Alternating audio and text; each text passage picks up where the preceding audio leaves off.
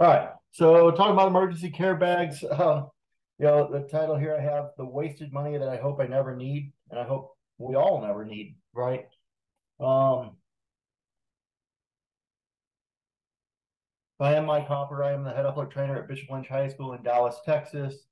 I have a master's degree in pediatric sports medicine from the University of South Florida, Morisani College of Medicine. Um, I also have a bachelor's degree from Southeast Missouri State University in Cape Girardeau, Missouri. Lastly, I am a CPR instructor as well as a stop the bleed instructor. Um, have no conflicts here. For this presentation, I use a variety of products. You're going to see a variety of products in here, but I don't endorse necessarily any of them. I don't have any financial gains from any of these products that I use here.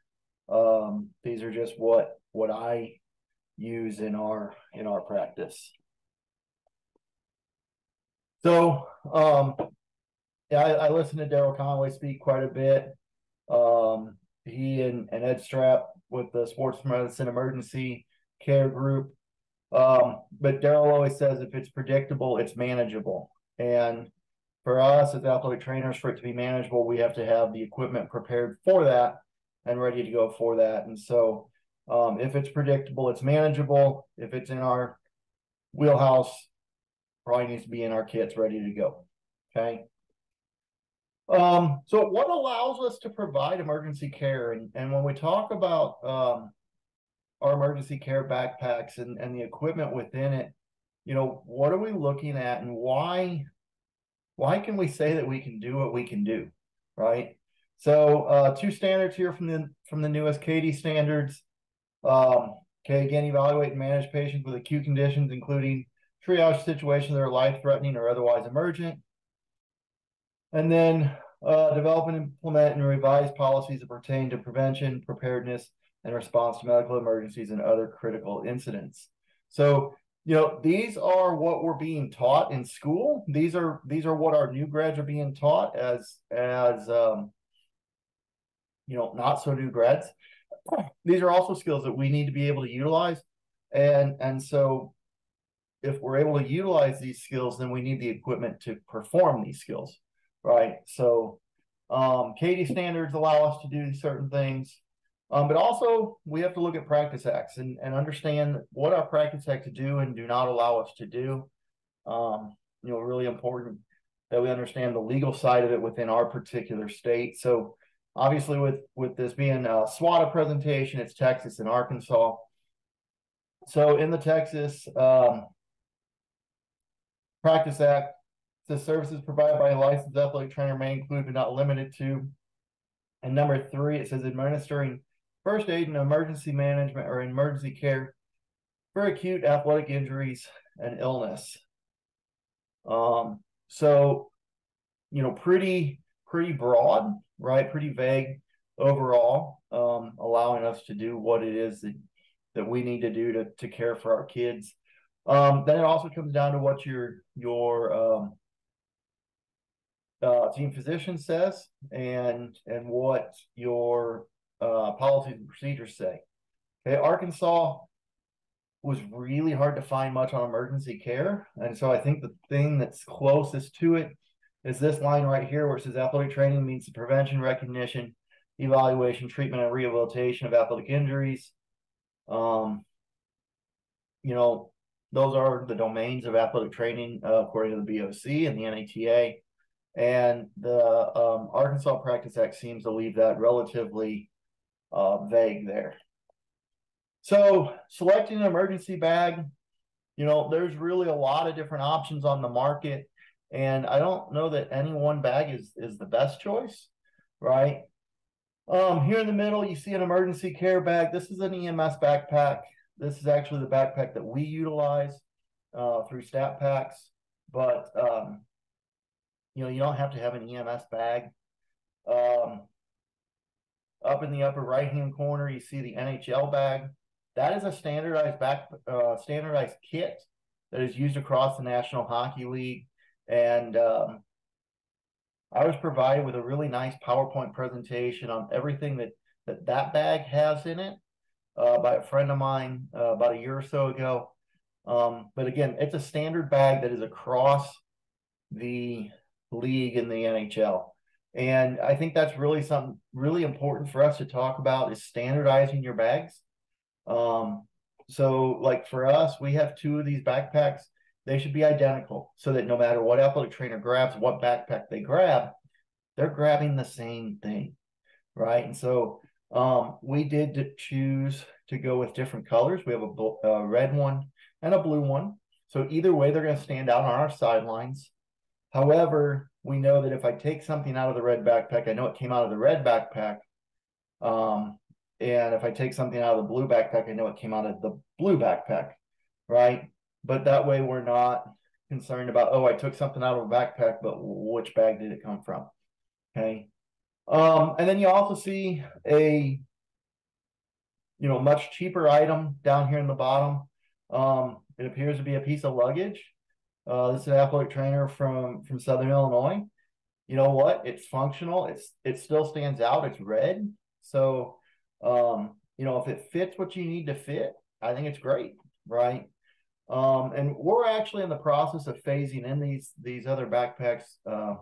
We just switched to bigger ones this year from another backpack. So again, finding what works for you and finding what's in your price range is important, more than necessarily what it looks like.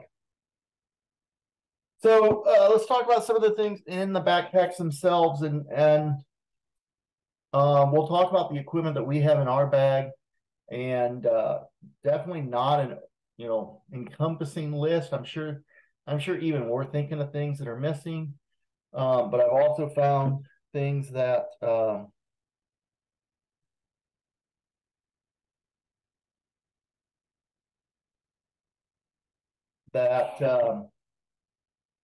we've utilized in other ways. So we carry some diagnostic tools. We carry a stethoscope, and we just upgraded these to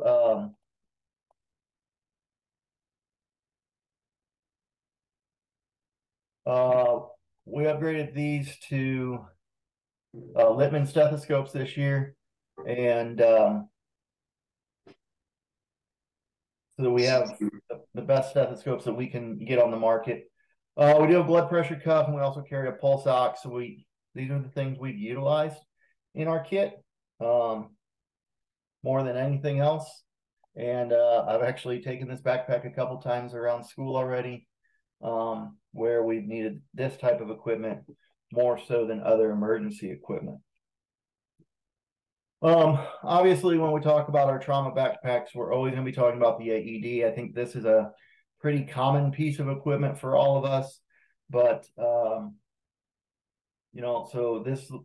the AED that we carry at the moment. This is a G3 fully automatic AED. But whatever AED that you have and that you're comfortable with is great. And then we have the CPR ready kit, and we carry this in the main pocket of the backpack. We carry bag valve mask. All of us as athletic trainers and as BLS certified CPR individuals are taught and trained on the bag valve mask. So I think it's really important that we carry one, and be functional with it, be comfortable using it. Okay. Airway adjuncts. I think this is one of those areas that might surprise some people. Carrying airways. We do carry oral and nasal airways, OPAs, MPAs. And the question then also becomes, do we carry supraglottic airways? And as athletic trainers, we can. It is within our capabilities if we've been taught and we've been able to practice how to use them. So I think this one comes down to what you're comfortable with, what your team physician is comfortable with. At the moment, we don't carry supraglottic airways in our kit. However, I think that is something that we will eventually add as we continue to move forward and gain practice in that particular area. Okay. Oxygen, I think this is a topic that a lot of athletic trainers kind of shy away from. We do carry oxygen, and we carry non-rebreather masks, as you see, not only for, we think about that CPR case, but we also think about sickle cell, and oxygen is an important piece in sickle cell treatment. So we've started carrying oxygen about 7 years ago, I guess.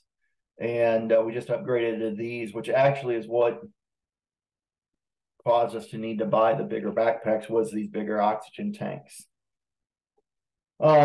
Medications, again, medication is going to come down to Practice Act and standard operating procedures. We do carry Narcan. Dallas is a hot zone for fentanyl overdose at the moment, opioid overdose. And so we now carry Narcan with all of our AEDs. And so we carry it in our backpacks as well. Recently received training on that within the last year or so. And so we are now carrying that as a standard medication in our backpack. We also do carry EpiPens, and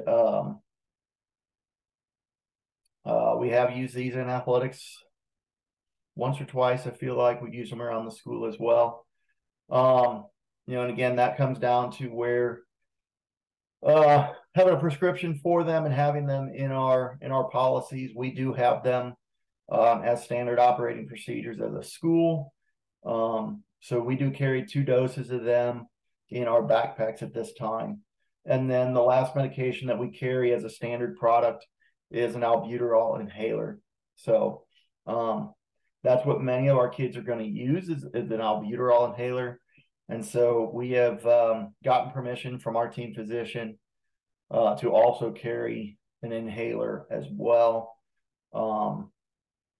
in our kits. So again, comes down to what is allowable within your Practice Act and what is allowable within your orders from your team physician. So these are things that are all allowable. In the state of Texas, the only one that you might have difficulty with would be the inhalers. The other 2 items, the EpiPen and the Narcan, are covered under state law for allowable use in schools. So you just may have to talk to your administration on that and talk to your team physician.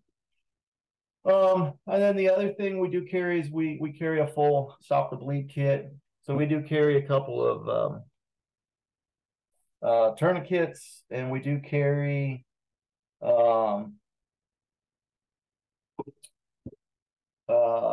hemostatic gauze and rolled gauze, as well as the ACE bandages. So we carry a full set of a full stop the bleed kit for any type of major bleeding incident that might occur. Okay. And then the other thing that we carry is we carry a full assortment of face mask removal equipment in our backpack. So I like redundancy, as you can see. And so we carry garden shears and FM extractor. So basically the 2 of the same thing. And then manual screwdriver and an electric screwdriver, and then a Riddell quick release tool for your Speed Flex and your Speed helmets. So even though we've actually moved away from Riddell helmets completely, I do carry them just in case one of our opponents is wearing a Riddell helmet. So other things to consider, these are things that we're talking about adding and that you might want to consider adding. a rectal thermometer into your kit. So, we've always kind of fluctuated how do we carry a rectal thermometer? Where do we, how do we keep that available? And so, we found that this will actually fit nicely into our kits underneath our AEDs in the main pocket. And so that's going to be added here very soon. A glucometer for your diabetics, for blood sugar measuring, pen lights, okay? And then I also have here a suction device. So again, we've purchased these devices. We haven't actually put them into our bags yet, and I have to figure out how they fit into our bags. But that's something for you to consider. Not super expensive. I think ours were about $35 to purchase, and they're going to be a one-use item. So we use them once, I'm throwing it away, and I'll buy a new one. And then, some other things. Obviously, I think EMT scissors and exam gloves, I think are pretty standard, right? I mean, I carry those on my person, but I think it's also important to add more of those into the bag as well, just so that you have them readily available, or for additional personnel that come up on a scene. One document I want to show, this is something I got off of the secondary schools Facebook group that this guy says that he uses in his exertional heat illnesses situations. He has this form that he's made where you can do serial vital signs, and you can document different times when they go in the tub, when their temperature is checked, when they come out of the tub, what kind of symptoms they're experiencing, things like that. And then, like I said, being able to check pulse and rectal temp and blood pressure and those sorts of things across the board, to where you can document that on the fly. He said he has this on a laminated sheet, and then he has like a dry erase marker, so he or another coach or somebody can be writing on it the whole time and documenting as we go. I think this is a great idea, something I plan to steal, not only for an exertional heat stroke patient, but any type of trauma patient. So I'm going to take this and I'm going to go through it and change some of the things and create our own.